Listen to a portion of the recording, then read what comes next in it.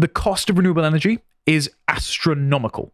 Now, FT have a sort of cost breakdown because Ed Miliband's behind this, scrutinizing Ed Miliband and Keir Starmer's plans.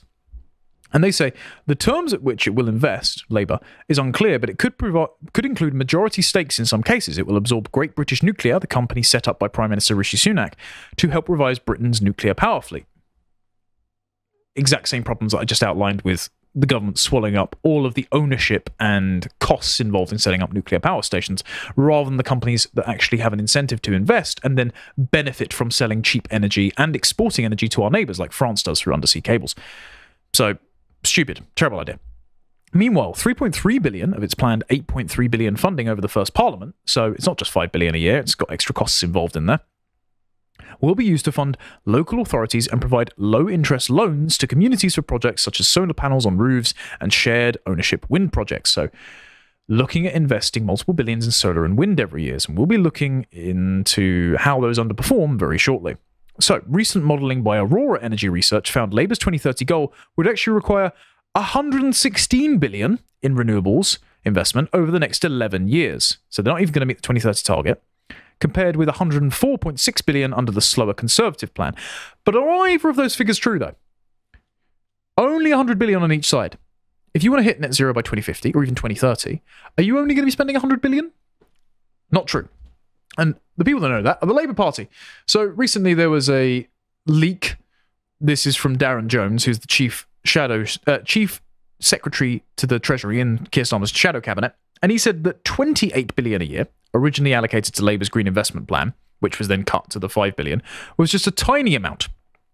And he said the fact that Keir Starmer had downgraded the investment plans from 28 to 4.7 billion made it sound as if we basically junked the whole thing, but we definitely haven't. So they know the real numbers. Why aren't they being honest about it? Well, who has looked at the real numbers? Turns out the National Grid. So this was an article from Bloomberg. And if you see the title here, it says, UK energy sector only has to spend 7% more to hit net zero goal. Well, that's a lie, because if you look at the archive, the original headline was net zero emissions to cost the UK sector $4 trillion. They're covering for the fact that it's going to be an exorbitant cost to go to net zero and also not work. And this is according to far-right conspiracy outlet, The National Grid. So the ESO, they modelled their future energy scenarios in 2020. So that was 10 years out from Labour's deadline of 2030, 30 years out from the Conservatives' deadline of 2050, which was written into law by Chris Skidmore. And I was on a panel with Chris Skidmore in 2021 at Conservative Party conference, and people asked, okay, well, how did you go about enacting net zero by 2050? And he said, I just changed the date on the law. And I looked at him like he didn't cost it. And again, he looked like I'd just run over his dog with a car. And he's since resigned and said he's voting, I think, for the Lib Dems in protest because Rishi Sunak set the net zero target back by 5 years to stop everyone from scrapping their gas boiler or their petrol car to 2035. Oh, how reactionary, Rishi. 5 years deadline on not impoverishing the British people. Brilliant. Fantastic. You could just scrap the whole thing because it doesn't bloody work. But there you go. So they said they had multiple options. The three options were the consumer transformation and system transformation option, where net zero was hit by 2050, costing 3.02 trillion. Leading the way, where net zero was hit by 2048, costing 2.8 trillion, or steady progression, where the deadline was missed, costing 2.93 trillion. So it's all going to be around £3 trillion to hit any of the net zero targets. All these models also make leaps of logic in their assumptions to keep costs down, such as, within the leading the way scenario, slightly cheaper one, there are a third fewer cars on the road by 2050 than the steady progression scenario, thanks to many homes opting to have one or no car in the last 5 years of the period. That will result in 20 million cars as opposed to the 33 million cars, and this alone leads to a 27 billion annual cost reduction. Now, this is despite the government's own report into electric car adoption, predicting more people using electric cars because if they get renewable energy, it will be cheaper and they'll be mass-produced, and because, of course, they'll be self-driving. So you won't even have to properly drive in order to actually use the car.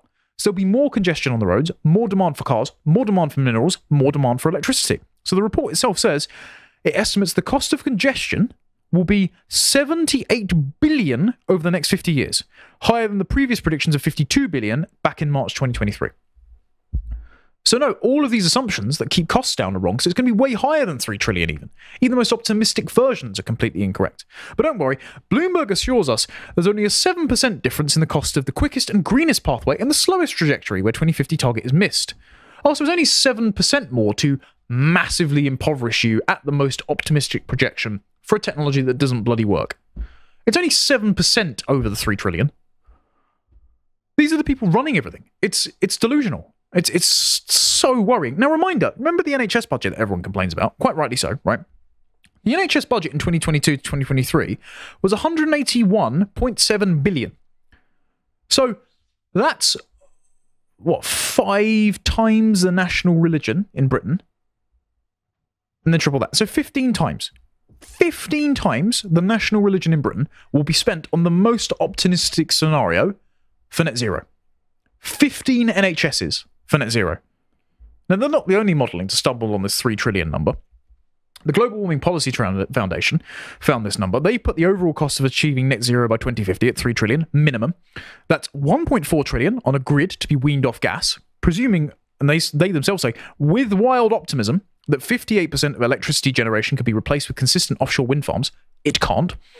4 trillion to reduce the emissions of homes by 80% through insulation and replacing gas boilers, though the authors of the paper also generously presume that market innovations will halve this cost to 2 trillion, so that's £70,000 per household.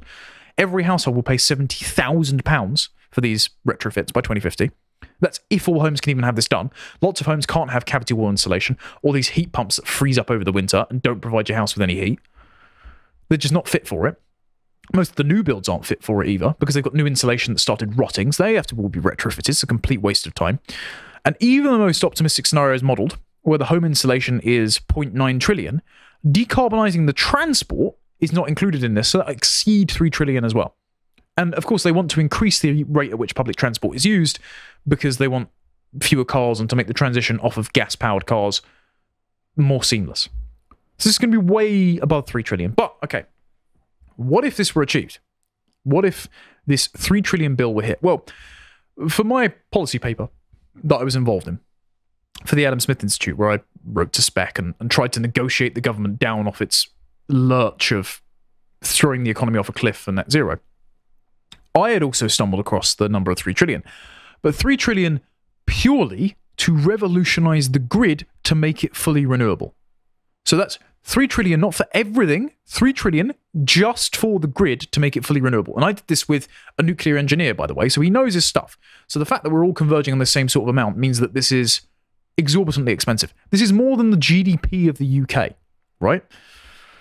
The only thing they listened to was the nuclear funding mechanisms. Of course, the Conservative Party didn't listen to my recommendations on renewable energy. And the reason I made recommendations is because British consumers already subsidise the renewables industry with more than £11 billion every year. So it's £387 per household, per average household, is spent on renewables. That's why they keep bringing the cost of production down, because they're massively subsidised within your taxes that you don't get to see, but you're still paying. And according to my modelling, right, at current rate of generation, this was back in 2021, if energy production for the rate of renewables, which is 7.76 gigawatts at the time of writing, became the sole source for Britain's national grid, it would fall short of meeting existing average consumer demand by 30, which is 30 gigawatts, by 74.5%. And that's without mass electric cars, mass electrification of stoves and boilers and heat pumps and all this sort of stuff. So massive more amount of demand within the next, blimey, Labour want to do it in 6 years versus 2050 as well. So let's say 26 years.